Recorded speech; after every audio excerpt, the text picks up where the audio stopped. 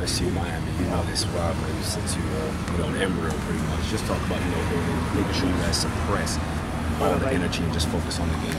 Yeah, that's what you just got to do is just focus on what you got to do and just focus on the game, focus on each play.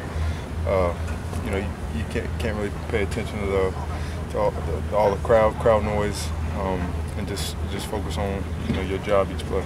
I mean, I know it's easier said than done, but the fact that so many guys know each other on both teams, I mean, there's going to be some sort of jawing at points.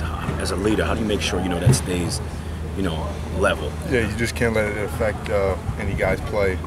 Obviously there's going to be trash talking,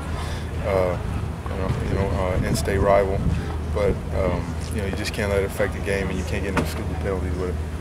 Obviously, we know James Winston's a beast. I mean, what do you guys have to do to slow him down? He's a really good player.